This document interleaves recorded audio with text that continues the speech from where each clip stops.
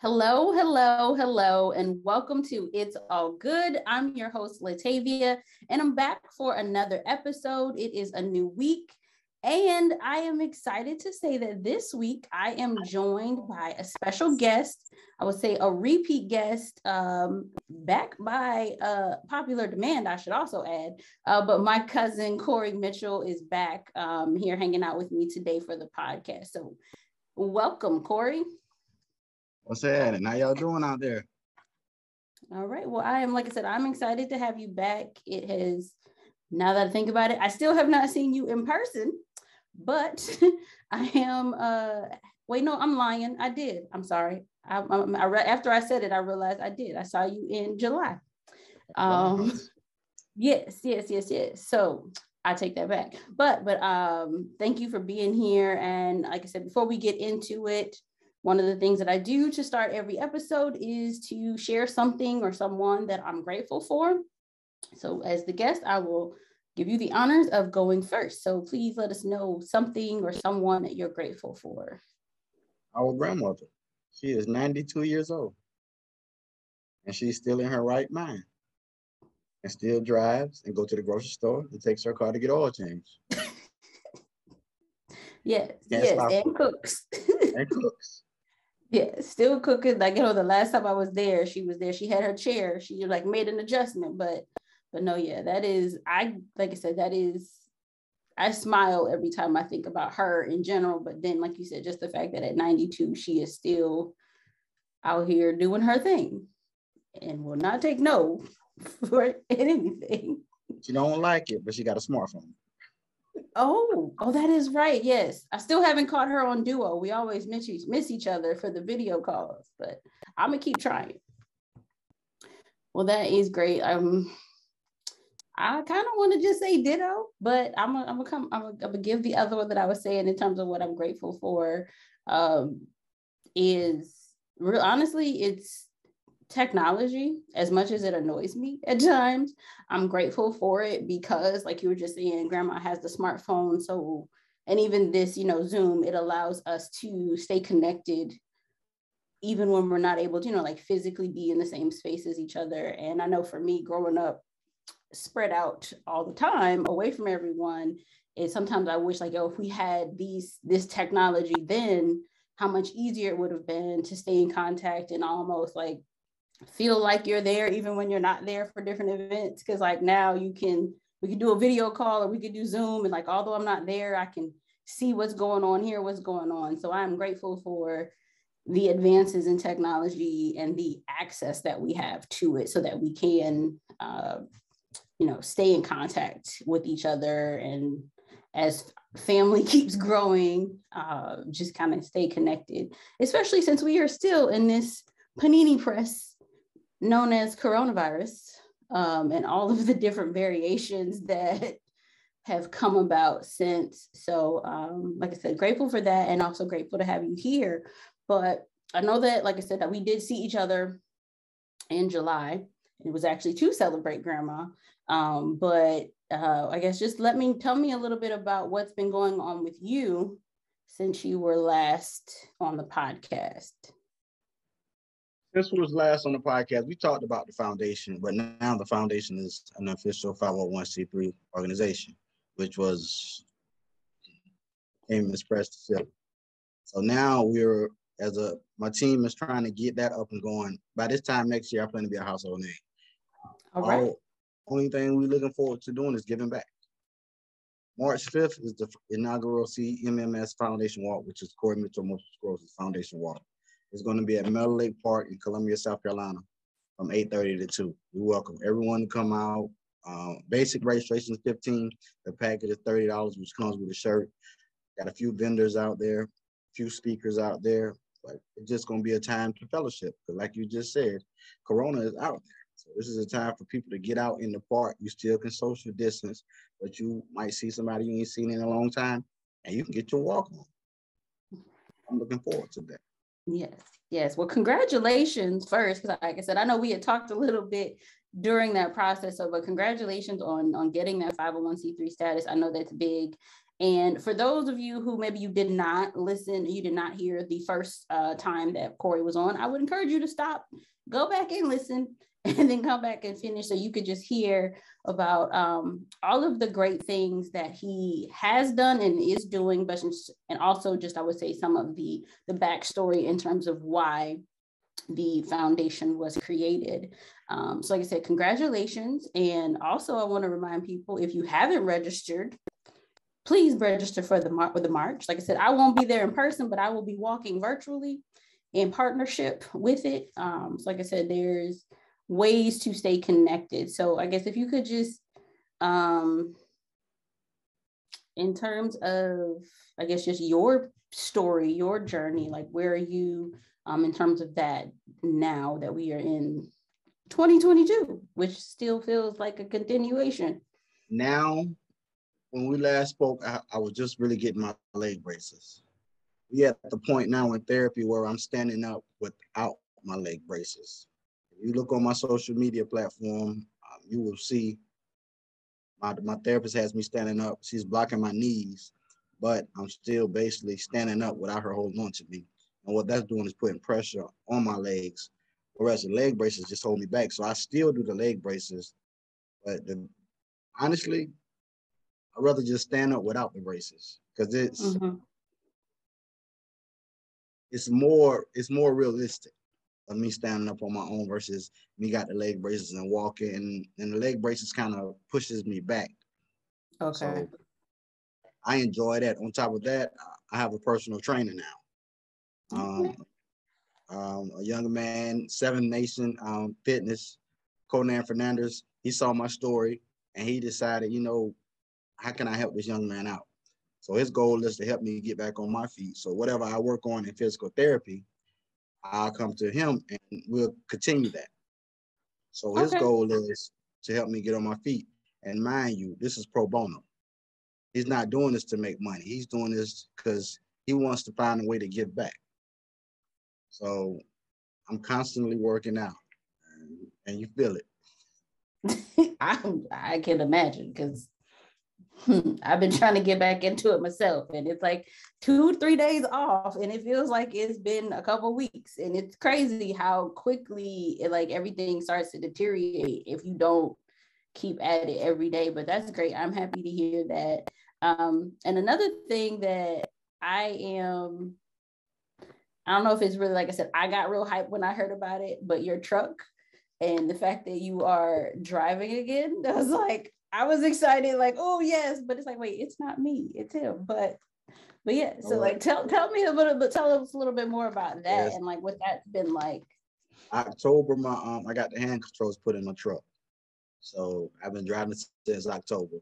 Honestly, I forgot all about that because when when you see that, when others see stuff that's going on with me, they get excited, and I greatly appreciate that. But in my world, I'm just living to the next day. I even had to go retake my driver's license. I had to go retake the test. So I had to drive with hand controls so they can see I got a hand controls. I passed the test, so I have a new license. But it's an everyday thing. Just like you get up, go to work. It's natural. Somebody might say, "Oh, Latavia went to work today. Hey, that was great." You're looking like, really? So for me to get up is my day-to-day routine. I just want tomorrow to be better than today. And you heard me say that last time. When I say I work out, it's hurting. The thing is, I can feel the pain, which I couldn't feel before, but it's still pain. So my doctor might look at it as good. You feeling that, but I'm feeling that, and it hurts. So that's what you gotta look at it. But me getting in the truck it's so exciting. And some days I have to be careful because if my legs are hurting, I'm feeling my nerve pain. I can feel every pebble on the highway. Right. And you gotta remember, I got that big old truck with the mud tires on it. Yes, that's a big one. So I can feel it, but it's a blessing. It's like you just don't know the feeling. Just to be able, it's getting my independence back. And that's one thing I want to push with my foundation. I want to help people get their independence back. However that is, I'm all for it. I'm listening. But I want, when you down and out, you got to remember, I went from walking to crawling overnight. I was a person that always did for others, always was a go-getter. You need it, I got it, I'm doing it. Worked at Walmart for 20 years, then became a police officer. So I'm a public servant. I'm always helping people, whether helping you find some pillows, helping you get some groceries, helping you find your kid, helping you stop from speeding and drinking, helping you having a nice place to stay that night. That's a nice way to put it. But helping people. So to go from that to helpless. So I'm just enjoying it. Probably, well, I ain't gonna say probably. The walk is in March. Let's get this walk out the way. By summertime, I'll be back to work. Now I won't be working full time, of course, but it just give me something to do to get out the house. And I enjoy talking to people. I just like doing things. So that's why we're pushing this foundation and this walk. The donations are great, but it's more so as I need the presence. I need the people out there. We need to spread the word. The word of mouth is powerful. A lot of people don't realize that, but word of mouth is powerful. Some people will throw money at you and go about their business. No, let's have a conversation. Let's talk about what's really going on. Because I might talk to one person here. You might go talk to five people there. Those 5 people might go talk to 10 people there, and you just spreading the word. You don't know where that person is going. You don't know what Zoom call they're on. You never know who hear your story. Oh yeah, that is true. And thank you for the reality check. Because it's like, as you said, like sometimes we just take things for granted, but not really thinking about it. Like you said, the driving, the doing different things, it's a progress. And so for us, for me, I'll speak for me, not others. Outside looking in, it's kind of like a big thing. But like you said, it is just a part of your day to day.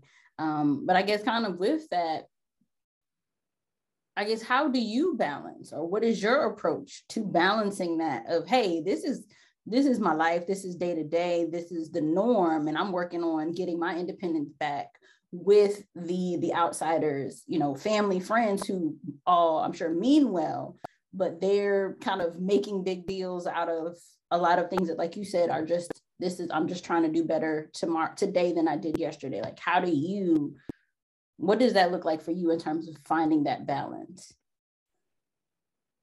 If it's safe to say, I honestly don't think of. I like to say I don't think about it, but at the same time, I still don't really think it hit me because I'm still going. Like, my little boy, he loves riding my truck. We go somewhere, Daddy, can we ride in your truck? Daddy, can we do this? My little girl, Daddy, can we get in the truck? That's great. So in their eyes, that will lights me up. I love the fact now that we go for a ride, and my wife is on the passenger side doing whatever she want to do. She don't have to always drive. So that's bringing it back to the norm for me. Okay. No, yeah, that's great. And like I said, it's probably best to just not think about it. Because I know for me, when I start thinking about things, and I overthink, and then it distracts from being present in the moment. And I think it's great to, I guess, just like you said, the normal everyday things that is becoming, you're able to get back to what was the norm prior to this diagnosis, and everything shifting. So it's more about like, okay, hey, at the end of the day, I'm a man, I'm a dad, I'm a husband first. And so being able to do the day-to-day things and not being, essentially, like you said, your wife being able to just ride and not have to be concerned with whether or not you're okay on top of everything else that she's dealing with. So I guess how is she doing, and how are you all doing in terms of just as the progress, I guess, what has that been like over the last few months or year? Much better because of the improvements, the things I couldn't do. I just say 3 months ago. I can do now.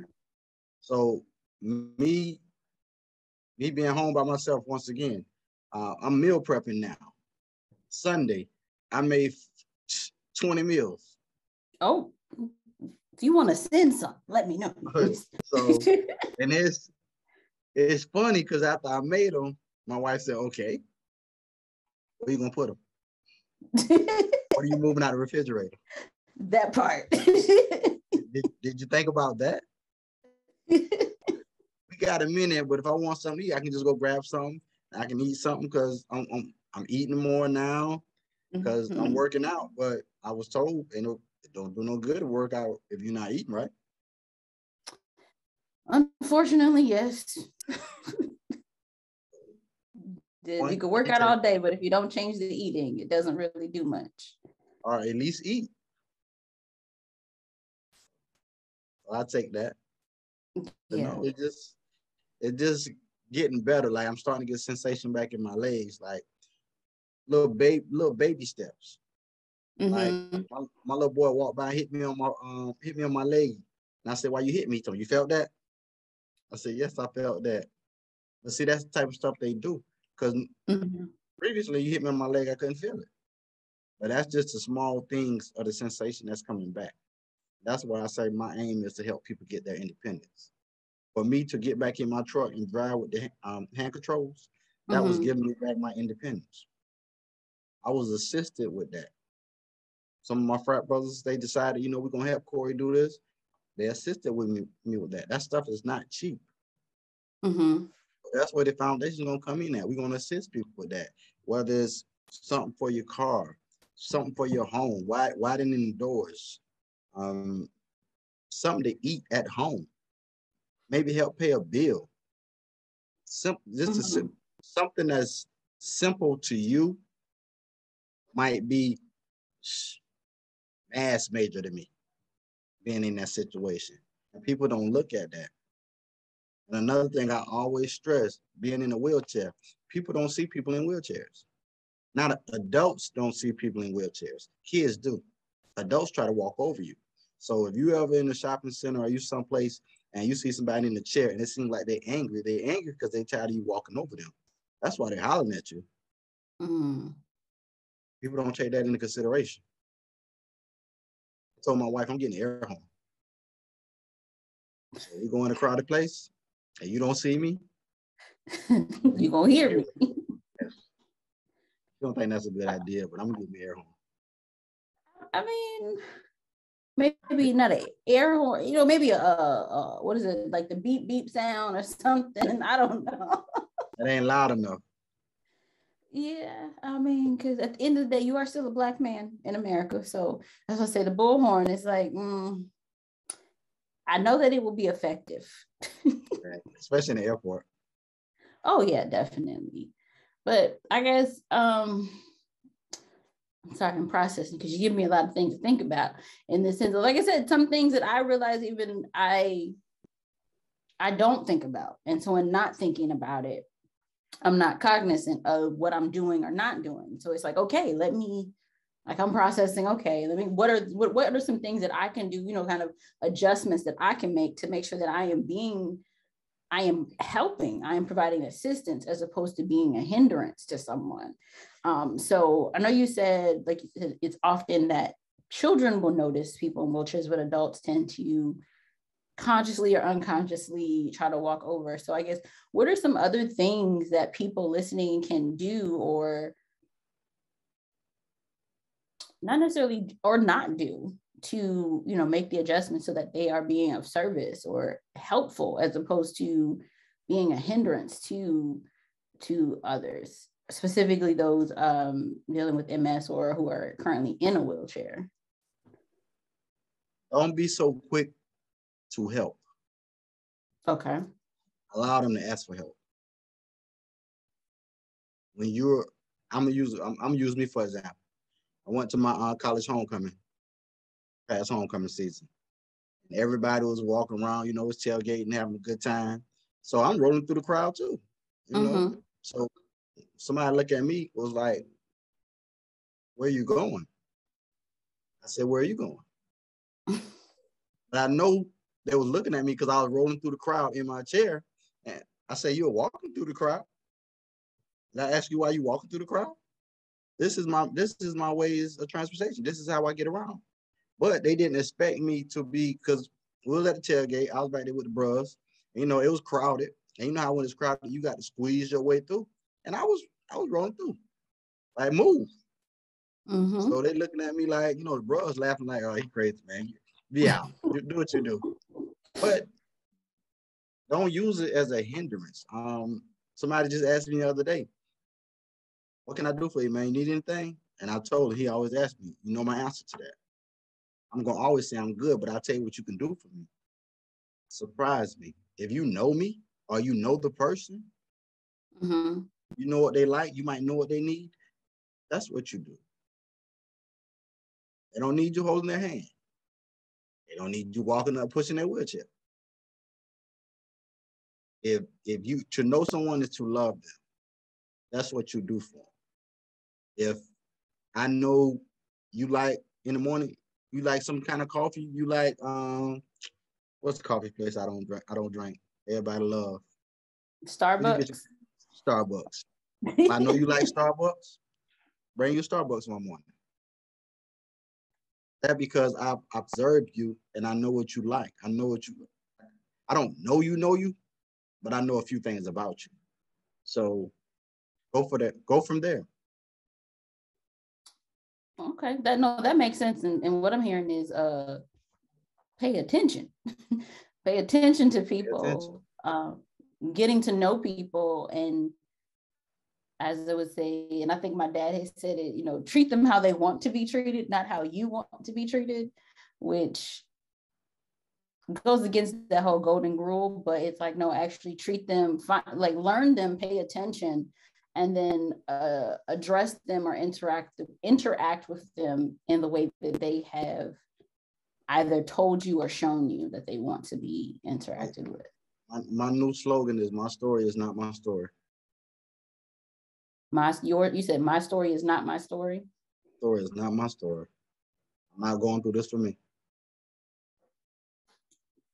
That is real. And I know, even just from when you were, like I said, just from knowing you and just watching everything that has happened, the impact it's had, as well as from when you were on before, just some of the feedback that I got. And it's, you know, finding out that some people that I knew, or that they had, you know, friends of family or extended family, that they were also diagnosed with MS and had various levels of challenges. Like I said, for me, it was just an eye opener, but also the people listening shared that it was great to hear, and just the impact of you and your story and the things that you're going through. But also, I think it opened people's eyes to, hey, this is one, MS is real, or just what MS is. Because I still don't think I think in kind of the grand scheme of things, I know for me, I knew of maybe one or two celebrities who had it, but outside of that, it's not something that is talked about as much. And I know in my world wasn't. And so it's like, okay, it's made me more aware of just like, okay, what is it? And understanding that it looks different and it shows up different for every person, but not just the individual who has the diagnosis, but also their family, and you know, that how it affects their world. So like I said, I appreciate you. I call it a social security. Of all of this. I call it a social security number. A social security number. Okay. It shows up different for everyone. I promise you, 5 people in your circle. I ain't gonna say in your immediate circle, but out of 25 people you know, about 5 of them have MS. That's like, it's crazy to hear. And even knowing what I know now, it's still just, because like you said, it looks differently, or it shows up differently for everyone. And I know for me, I can honestly say, before finding out about your diagnosis, I honestly didn't think that was, because I asked the times that I heard about it, it was there might be a flare up, or there might be after so long something might happen. It was but it wasn't something that was visible or where you dealt with, like, obviously you dealt with it every day, but the extremes of it were kind of sporadic. I'm rare. Right. And so then it's like hearing what happened with you. I'm like, wait, no, it's got to be something else. Like, what? No, they messed up. They need to run more tests. They need to this or that, which, like I said, obviously I know now differently, but it's like I said, it's just still mind blowing in terms of just, especially thinking all these years, and here we are in terms of still, I guess, from a science or medical standpoint of still trying to figure it out. But to the flip side of that, at this point, I have primary progressive. You have primary? Yes, that means like primary is, I had my first flare up was major. But since my first flare up, I haven't had one. Okay. So PPM, primary progressive. So I'm headed back up. And the thing is, now that I know about it, I did have a few symptoms. Just me never being sick, I ignored them. Okay. So since when they was nudging me, I ain't paying no attention. It knocked me out. He got my attention. So it was dormant. Okay. But when I got it and I started talking about it, so many people around, like, I don't want to name drop, but we got another cousin that has it. One of our cousin best friends has it. Like, right there in our circle. We got a cousin that's had it for forever. Oh, wow. But when I found out, I was like, wow. So I'm just trying to bring awareness to it. That's all. No, yeah, I think that's important because, like you said, prior to, had no clue that, oh, wait, it's already in the family. So, like I said, I think another that I'm hopeful that comes, I think it already has, but I hope that it'll continue, that it will encourage more open communication amongst with people, amongst our family as well as others, of like, hey, talk about what's going on and not necessarily trying to keep everything, obviously we want to be private and you don't want to share everything, but being more open to sharing and paying, what is going on with others in our immediate as well as extended families, so that we can be supportive, but also increase our knowledge and awareness of things that we may have to deal with, or that people may be dealing with. I say be the strength. That's what I call it. Because you got to think about it. You got somebody at home right now, sitting at home, that's so depressed, thinking it's the end of the world, thinking nobody wants to talk to them, thinking nobody cares, all because they choose not to share their story and nobody know what they're going through. That is real. There's a lot of people suffering in silence. They might see your podcast, hear the story, and that might wake them up. That is certainly the hope. Like I said, in terms of, like you were saying, why you do what you do, wanting to be helped.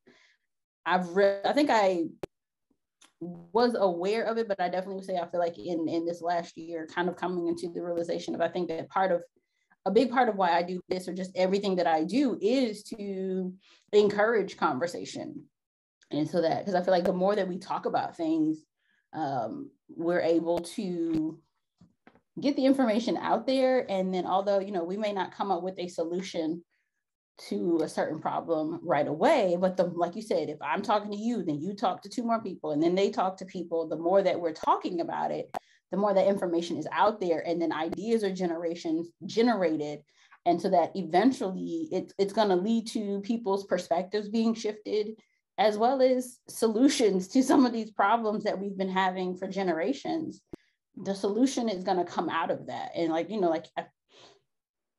don't know, we talked about it before, but I've heard the saying, the concept of, just because I plant the seed doesn't mean I'm going to be the one to see it, the crop harvested. It's like some plant, some water, some harvest. And so it's like just being a part of that process is important to me. And so, like I said, I think that's what you're doing is an example of that. But earlier you mentioned that starting somewhere this summer or by June, that you'll be returning to work. So in returning to work, does that mean with the police force or something different? I miss being a police officer. Now, I don't see myself getting back in the car riding around anymore, but I can do something behind the scenes. Okay. I know before you mentioned you planning to go back. So that is happening. Okay. It's something to do. It'd be something to do with law enforcement. Okay. So that's still being, I guess the details of what that will be is still being worked out. To be determined. To be determined. Okay. Well, all right. You'll be in law enforcement, but I'm gonna focus on the positives of that. You're helping people still. So I guess what else is going on with you, or anything else that I guess, well, not so much is going on, but I guess if the walk, I know that's coming up, but I guess what has that process been like in terms of just, I don't know, from the idea to the organizing it to, now it is happening. It was an idea. I have a coordinator, a young lady. She created her own business called Plans on Us. And what that is, make sure I got that name right. I don't want her to fuss at me. What that is, her company plans your day. Okay. Well, whether it be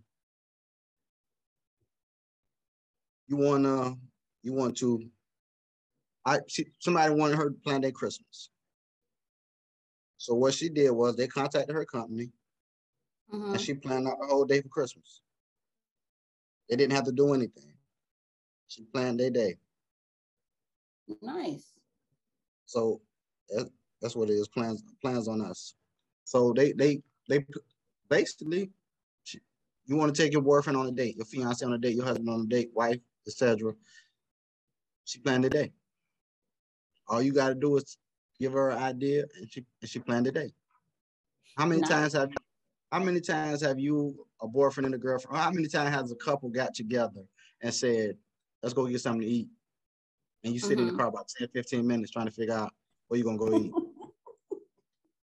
So with that said, me and her was talking, and she's coordinated the walk for me. So when we put it out there, I expected people to jump on quicker than they have, but it's a slow start. People starting to jump on out, they're getting closer. But I did want at least 100 people to register. Okay. So we're not close to that yet, but people are starting to sign up. Like I said, we're getting vendors involved. One of the therapists at my physical therapy place, she's going to speak, talk about MS. So personal trainer, he's going to speak. Excuse me.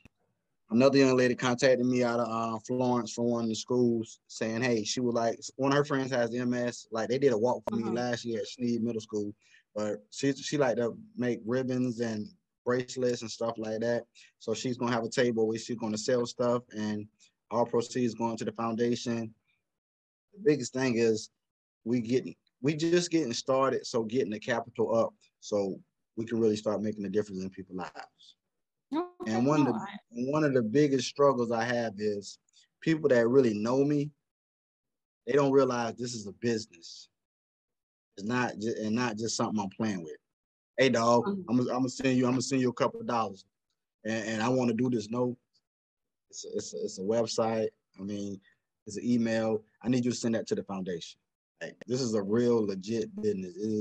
I told one guy it was a 501c3 organization. He said, "What is that?" I had to tell him it's a tax write-off. Oh, okay, I'm with it. No, man, it's a business. People got to understand. And it's almost like there's a like a double educational component to it. It's like on one hand, like, yes, I want to educate you and make you aware of what MS is, its impacts, and how, hey, this is how you can support. But like you said, also, this is not a hobby. This is not just something I'm just doing, hey, around the way. But no, this is a business. This is what we're doing. This is what a business is. And this is how the foundation works. And this is what I need you to do to not only support me, but support the people that we are or in turn will support. So I know you said go ahead. No, I've asked a few doctors, a few specialists, use me as a vessel. If you got a client or a patient and they need something, you can't say, give me their name, but you can give them my information, the foundation information, and put them in touch with me. And who knows, we might can help out that person. That's how my name's going to get out there. Use me as a vessel. Right. And I know that you all you're still growing, or so I imagine priority right now is in the Columbia and South Carolina areas, but are you all now or in the future planning? So like if there's people, in terms of people who need support in Maryland or other states, is that something that you all are, where you'll provide support or resources to people outside of your area? That's the plan. I would love to be able to do that. We're going to start at home. We're going to create our name, but I would love to be able to do that. Okay, well, like I said, MS don't have no area code. Wherever, whatever I can do, let me know, and I will continue to do that in terms of support. But I know in terms of the walk, you said donations, of course, those are helpful, but also having people there, like having bodies there for the walk. So could you where can people go to register for the walk, whether they want to register or donate? You can go on my Facebook page, Corey Mitchell MS Foundation. You can go on Instagram, the THE_CMMS Foundation. That's on Instagram. Those are the two. And you can go to my personal Facebook page, Corey Mitchell. You can find out all of that. To donate, you can donate the CMMS Foundation at gmail.com, which is PayPal, or you can go to $CMMS Foundation, which is Cash App. If you go to any of those sites, look for this logo. That's how you know that's an official site. The logo is the back. The logo is the what you call it? The logo is what comes up. If you don't see that logo, it's not me. Also, you can go to the CMMS Foundation at myshopify.com, and you can see the apparel for the foundation. My thing is, the more people start seeing that, the more we'll get out there. Every day you see me in something with the foundation on it, all the way down to water bottles. I got a raincoat, like you name it, it's there. Oh, y'all have expanded since I got my shirt and my mask. I gotta go on there and up my merch. And you got to go on the website, and the thing about it, when you go on there, all proceeds go to the foundation. None of this money goes to my household. Okay. All of this goes to the foundation, setting up to give back to people in need. Since I've been going through my situation, much support, outpouring love, people assisting me. So I would just be a fool not to go out and help others. And then that's what my family is known about. We always helping people. That's what we do. Yeah. Mm-hmm. That's what we do. I can attest to that firsthand. I would say I got a little bit of that. I would say I get it naturally. But no, that's great. So I'll be sure to include all of that information in the show notes. So in terms of like links for people to be able to go to that, in case you missed it while you were listening, it'll be there for you to click the links as well. So like I said, I am looking forward to the walk. If you register, Mm-hmm. But if you register for the packet, which is $30, the shirts will be ready the day of the walk. That's when we give them out, but they're gonna be shirts specifically for the walk. But if you're out of state or out of town and you register, I will mail you the shirt. Okay. If you just want a shirt and you make a donation and you want a shirt, let me know that. I'll mail you a shirt. I have no problem sending them out because word of mouth is the most powerful thing. For somebody to be in one of the shirts you have was sent to Korea. All right. One of my classmates from high school, her husband's in the service. Mm-hmm. She's over there with her husband, her family. She ordered a shirt. Appreciate it. Word of mouth goes a long way. But yes, you go on the website, you will see a whole lot more stuff. All the way down to women's tights. Well, when we finish today, I will be logging on to the website so I can add some stuff to go with my shirt. And if you all, if you're watching, his backdrop is a logo, and so I know that that's on some of the merchandise as well. But if you're listening, make sure you click the link so you can go see it for yourself and order it. And like I said, this is, as he mentioned, it's not to go to him directly. This is to continue providing awareness as well as support, kind of the everyday support that people with MS and their families that they need. And I know that there's different foundations and things that focus on kind of the research and the scientific medical aspect of it. But I think what sometimes gets, I don't say lost in the sauce, lost in translation is, hey, that's important and we need those things. But it's also the day-to-day. Like you said, there's some day-to-day things that you, right, wrong, or indifferent, we forget. And we take for granted that, like you said, that it could mean the world. It can mean the world of a difference to someone else. And so I know for me, as I have gotten my reality check today, is to, like I said, adjusting my thinking and to make sure that I'm being more cognizant of those that I'm interacting, and just kind of a reminder of, hey, you can't judge a book by its cover. Just because someone doesn't look like they're dealing with something, or even if they do look like they're dealing with something, you don't know what they exactly need without getting to know them. So I guess for me, it's like not jumping to the conclusion that somebody needs help or doesn't need help, but giving them the space and the grace to ask for it, and to let you in. So I thank you for that. Like I said, is there anything else, like I said, just going on with you, the foundation, the family, anything else that, like I said, that you want to share with the people? My baby girl will be 8 next week. Oh, goodness. That's daddy's girl. That means we're getting older, wiser? I'm like wine. I don't get old. I get better. All right, you get better. We're getting better. Well, an early happy birthday to her. And go ahead. One big thing I want to leave off, whatever someone is going through, allow them to be their self. Don't try to think you know what they're going through, think you know how they feel, because it's all different from all of us. If I pulled up right now in my truck, you wouldn't know anything was wrong with me.